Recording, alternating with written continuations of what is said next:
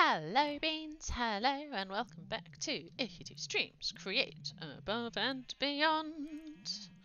And I'm being bullied by my ostriches. I fancied a change from starting in the usual house, so instead we're chilling with my friendos. Hi. Hi there. So, Wednesday. It is indeed a Wednesday. Hang on. Hey baby. It is a Wednesday, we are halfway through the week, Yeah, halfway through the week, not doing too shabby. Right. The purpose of this episode, my friends, is this. We have officially, if I can get it, there we go, it's better. We have started here. We did this bit, and we did all of this bit. Now, the alluring experience. So the chicken and the egg problem remains. In order to automate precision mechanisms for brass equipment more conveniently, having more equipment would be really useful. Yes, they're not lying. It would be really useful. After checking or hitting the check mark above, the second chapter of the factory guide will become accessible from the quest sidebar. So we're going to beep that. Ta-da! And we're now over here. And if we come over here, we have this now, here, in our list of things. We didn't have this before, we have this now. This is Chapter 2. So, for those of you that were here last time, this will make a whole bunch of sense. For those of you that weren't here last time, this won't make a bunch of sense, but it's okay. We're going to go through it step by step until we get to a point where we are comfortable and making it go very, very well. So, let's start up here. The automation target this time is the electron tube. Placing them onto connecting mechanisms will send you to the next tier. Happy inventing. Thank you. I'll take some tea, why not? Not part of the mechanism chain, yet very important for creating relevant machines using melters, fluid pipes and mechanical mixer. You can create a couple of different metal alloys. Brass is one of them. Pumping the molten alloy into a casting table or basin will solidify it into usable ingots. Ta-da! For less hassles, for manual effort, it is recommended to set up the ingot-to-ingot semi-automation for the creating of alloys using the setup. And we're going to tick that. We don't really need to do anything with that because now we've got all this. We've got all this to play with. So all of this is our next bit of fun. So we're going to start at chapter 1. We're going to start at the start. Are you ready for this? Hold on to your pants. All right, hold on to your pants. That's what I want to say. So we need to have sand. Kind of. So we need to make sand. We also need some water. We also need to go find one of the meteor sites so I can get some skystone dust. We also need to automate the iron. Now, I kind of admit that I sort of already did that. You really can't see that very well from there, can you? Let's go over there. So I did automate the iron already, kind of, sort of, because, well, that's one of the first things we did, because I knew that we would want to have a lot of iron on hand. So I've kind of already done that bit, actually, because that was this bit here. So I've got a cobblestone generator going over here into a millstone, going over here into a fan to wash it all. So kind of already done that, actually. So we can actually come up here and say, well, we've kind of done that. Because yes, known in the business as the iron generator, you'll now be creating metal from cobblestone. Start with some drills hooked up to regenerating cobblestone block. We kind of already did that. Yes, thank you very much. If I grab a cobble block, it'll say, yes, you've done it. There we go. So that's that bit done. Because yeah, this is one of the ones I wanted to get out of the way really, really quickly so that I could have lots of iron. So the cobblestone first needs to be milled down into gravel. Well, yeah, I did that. That was this bit here. So it cobblestone generator into mill, which is down there. If I grab this, it will say that's completed. Chuck it back on there for now. So if I go back up here, ta-da! See, so we're already taking off some stuff. Over here, washing the gravel with an encased fan will give you iron nuggets and flint. That's that bit here with the fan blowing on this stuff. So if I click that and that, ta-da! So then I can come over here and say, I have done that as well. Yaha! So we've already, look at that, we're already 3 points in. This is where it gets more complicated. Route the nuggets into your high temperature melting equipment. A melter from Tinker's Construct, for example. Now, you know what Tinks is because I've got it over there in my blacksmith building. That one. Because we've got my base, the blacksmith building, and the tapper's shack. Yeah. So we kind of have that, but it's over there, not here. So we will need to get that done as well. But for now, this is kind of working. So, because that's later on, we don't need to stress too much. So yeah, because we need molten iron for the next bit, and I mean, to be fair, you don't really need to link it to it. This is like way at the end of the thingy. So first things first, really, I think, is let's go and find one of those gorgeous meteorites. Yeah. Gorgeous meteorites. So I think we marked one as well.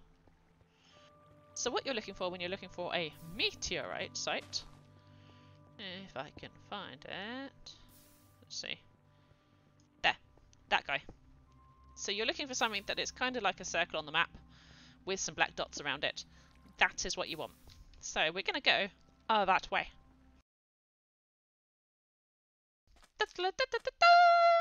This is Skystone. This is your meteorite. Right, here be meteors. So we're going to swoop over here. For those of you wondering what the heck this is the meteorite. This is the Skystone from Applied Energistics. It's actually really pretty. Like, isn't that nice for like a block? Look at that. Pretty.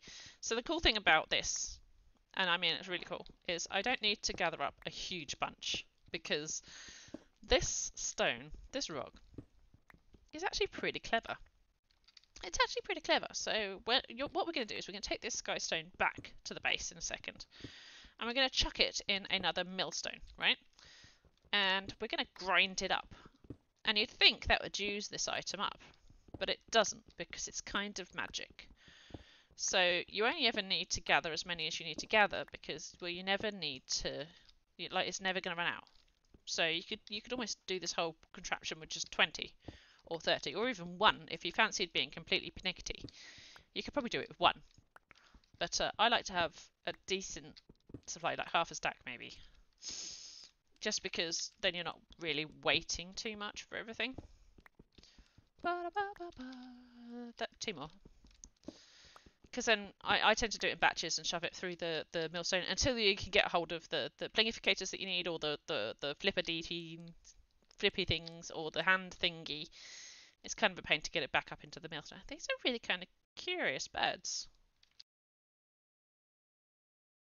So, we have got the first item that we need for this whole contraption. This Skystone. This stuff. So we need to make it dust now, and the way to make it dust is to chuck it into either this or this. And as you can see from the recipe, you chuck Skystone in, you get out Skystone and dust. And then, so you can basically just chuck it in, make it do the thing, chuck that one back in, and send it round in a little loop. And that's basically all we're going to do here with this, is turn it into a little loop. So, first things first, we need to get a millstone. So, that guy. Because we don't have the big, nice, lovely crusher wheels yet. Trust me, it will happen. It will happen very, very soon. But for now, we need to do this. So, I'm missing stone. This is why I didn't use all of my stone earlier.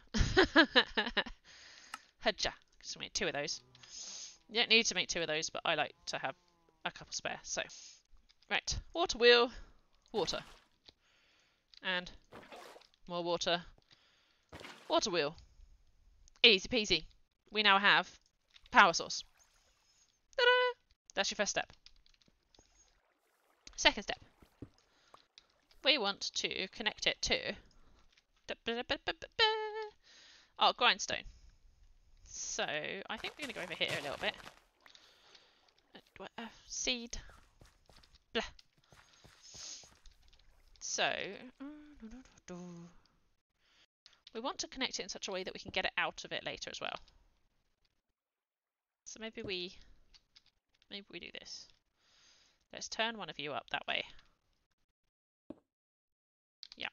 And then if we go here with that. Perfect.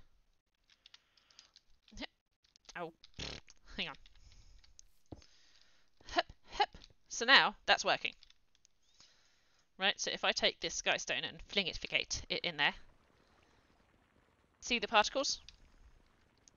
It means it is doing the thing. Bum, bum, bum! So all we're going to do now is I'm going to pop a chute on top of that, because I don't want to stand here every time and chuck one in. So we're going to, on top of that, there we go. Don't know why that went there. I swear it's just doing it on purpose now. And a barrel on top of that, and I'm going to chuck all of the skystone in there, so that then they're just kind of queued up to get in there. So that then when I come to do the rest of this, I can just take it from there and there. When you get brass, the brass funnels, you can automate this bit a bit more, or use one of the grabby hands. But for now, that'll do. Okay, so we've got that working. If I shift there, you can see now we've made one skystone dust. Ah! Look at that! In my mitt, right there. And as it says on the tin, skystone is now in my hand. So I just throw that round again so that it can do the thing. Yeah. It's that simple, guys. It's that simple. Right. So we've made that. Cool. Awesome. So, next step. In fact, hang on. We can actually tick the box. Never, ever forget to tick the box, because that kind of makes you feel like, yay, I've done a thing! Because we have. Woo, done a thing. Now, you'll notice here, I need to do this with it. So dissolving the strange reactive powder, the dust that we just made, in water creates a fun and useful liquid. Not really my definition of fun, but each to their own. However, you'll also notice here, you can't get to it yet because you haven't got the green line or the open like red line there. You see that? That means I can do this next step. This one means I can't do this step yet because I need to do this first. So what we need to do is we need to get water. That needs to be in here somewhere, because that, mixed with the dust in here, will turn into something magical. Okay? Following? I hope you're following. Make another hole in the other side so we can actually access this one. Because what we want to do is we want to step this guy up a lot. A lot, a lot. So, we're going to go... is it big to little? And then big to even more little. Perfect. We're also then going to pop on a gearbox, because that's going the wrong way. It'll make sense in a second. Boop! Because I want this cog facing that way.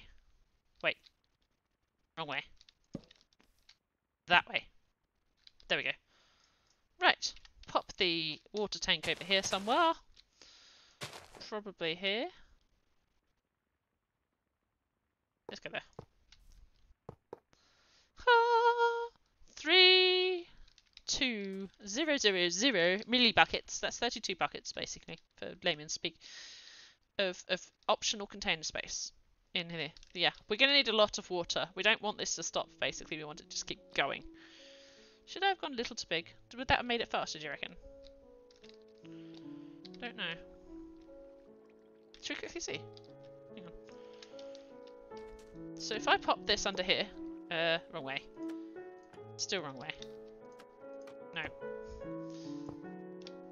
256. I mean, that's going to be as fast as we can possibly get it, I think. So that'll do. Right. Okay, so you can see here I've popped the... so this is exactly the same twisty-turny thing as over there on our tapper shack, right? So we've stepped it up, big to little, over to big to little, to gearbox, to cog, to that, right? If I now do that, you'll see that it's created a little kink there, so it'll fill up my fluid tank, because I'm going to fill this up with water. All we're going to do then is we're going to bring this over this way to get it into the water. There is a limit. This is why I'm breaking the sand rather than putting it all the way out into the middle of the ocean. Because there is a limit to the amount of distance you can pull. I'm not entirely sure what that distance is. I feel like it's 32 or 64.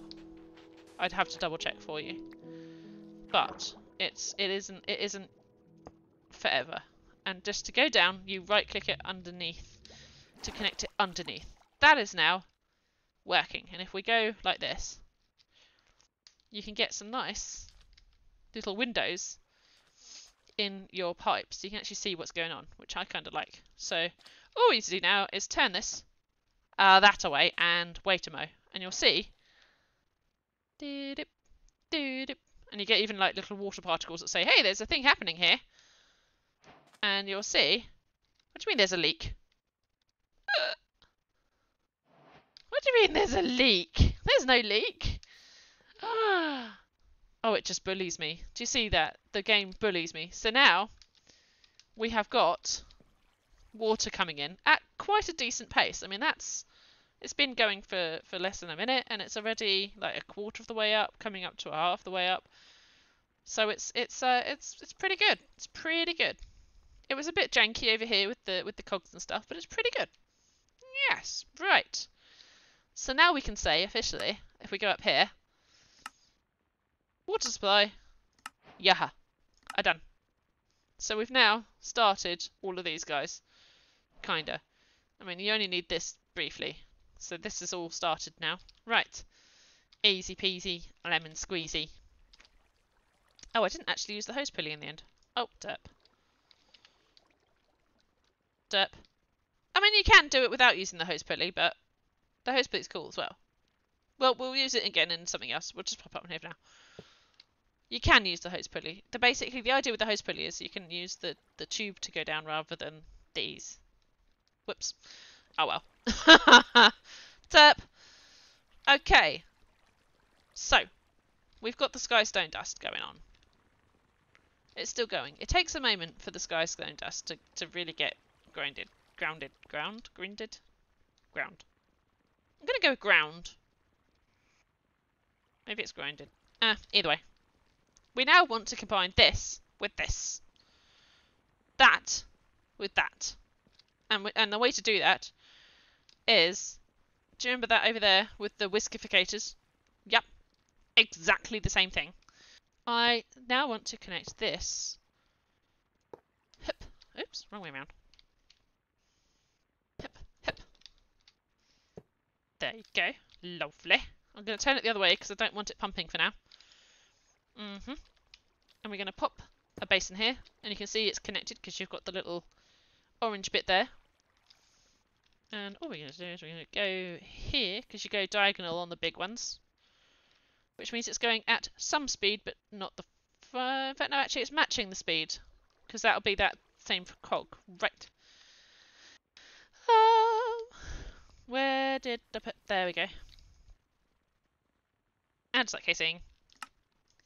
Gearbox. Give all that back. Because then we want to turn it up the other way, probably. Do we? Yeah, probably. Hang on, right, let's pop the whisk over the bucket first and we'll see where we need to get to. Okay, so that needs to connect to that. Yeah. Which means I need itty bitty cogs of doom.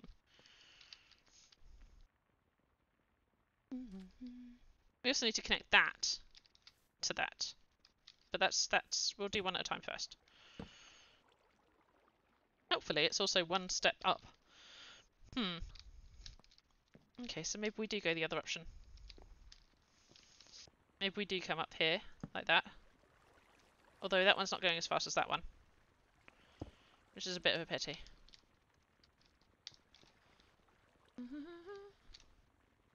Ugh, why does this always have to be janky? Why can't it be nice? Huh? Why can't it just be nice? Although actually, I don't know why I can't just make it part of the water wheel. That kind of works, doesn't it, guys? Is it creating enough zizz? It doesn't say it's not. One way to find out. Right, so we need to connect that down there now. So, pick up the box. Oh no, but sir, no, not quite. Oh really? My cogs tonight apparently are not going to play games with me. And then there, and then there. Hey, we've overstressed it. Doo-dah, doo-dah.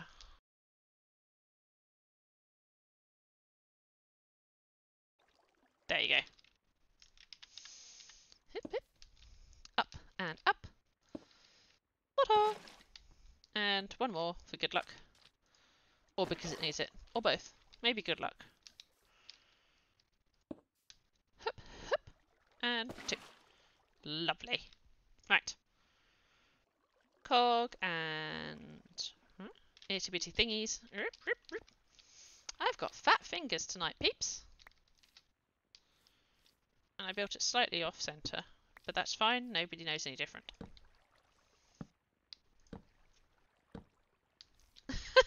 Really?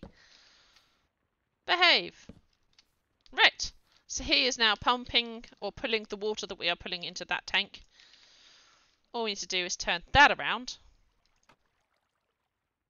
And you'll see the water goes along here and into the basin. You'll see the basin filling up there. Slowly but surely. And we've barely used any energy from the thingy, so we probably could have just kept it at 1 speed, but maybe we could take out that bigger cog there and just take it to that little one, but I mean, it's not the end of the world. But that's now filled up. Right. Here's where things get a bit complicated. So this here, the mechanical pump that we've been using so far, that guy, will pull the pull whatever it is that you... So I'm going to nick that for now. So, let's say we do this now, and so I am going to take my Skystone dust that I've created just now, right? Pop that back in there. So this is my Skystone dust. I'm going to chuck it in there. So there you go. Chuck it in there. It'll do the whizificate. And what will happen now is you'll see the particles have changed a little bit. They're now black. There.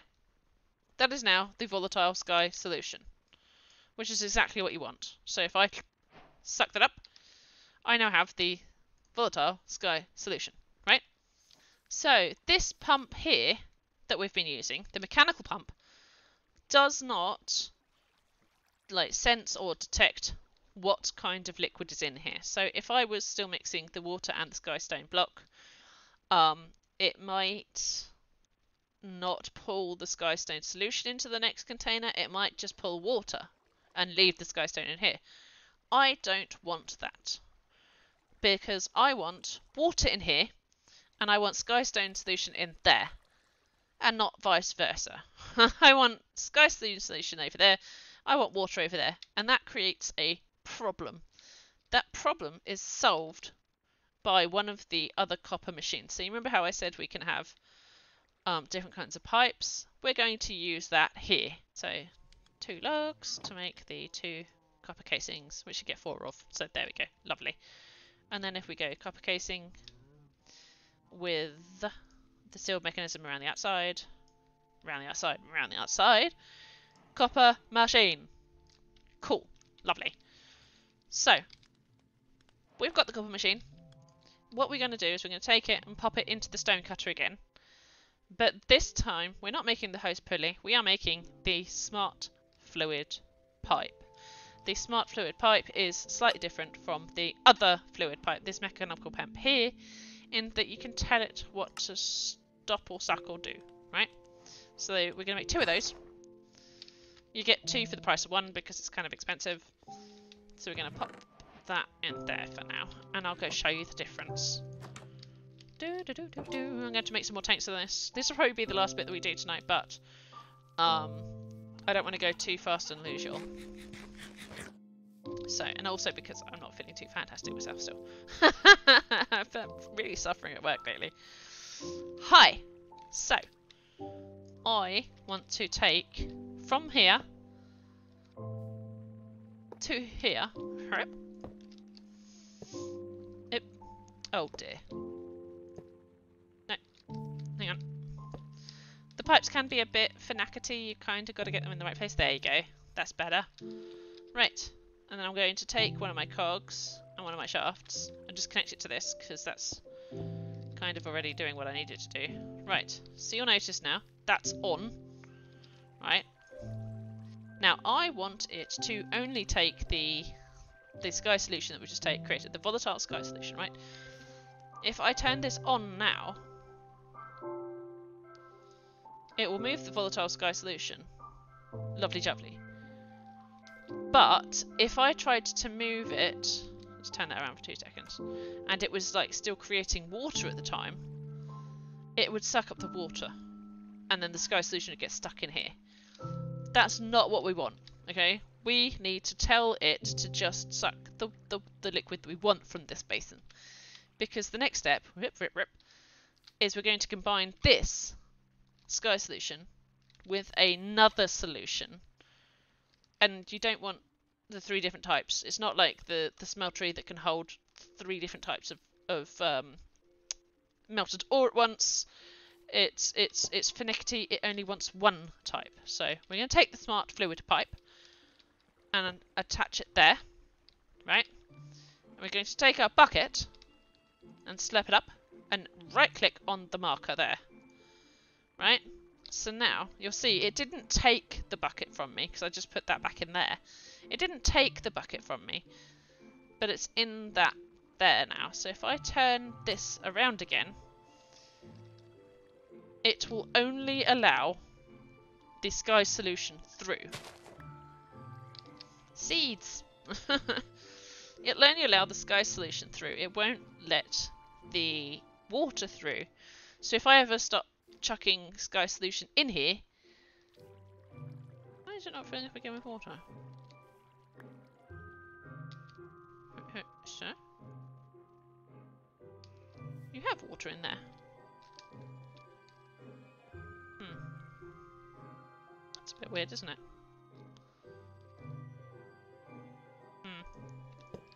I need to make some more of those, to be fair. There you go. It's on again. I need to make a few more buckets. So now you'll see the water's getting in there. If I didn't have that bucket on the smart fluid pipe, it would be trying to pour the water into here and it would be giving me issues. This is something I struggled with really, like, honestly, the first time I did this, I couldn't figure out how to do it, and I did it all by hand because I couldn't figure it out. Genuinely, learn to use these guys and it'll make your life so much easier. The smart fluid pipe is what allows you to filter what you want to come through. The same way that I want to use the brass funnels to filter what I allow through. That's exactly what this will do. Well, I hope that I hope you had a good stream, a good evening with me. Finishing up a little bit early because I got everything that I needed to get done. So I'm not gonna draw it out or whatever. I could go on a bit of a mining mission, but I am also cream crackered knackered. So I shall probably call it there. We'll end up in the I can hear a zombie outside. Sir. Oh, do you see him? Do we see him? Wait.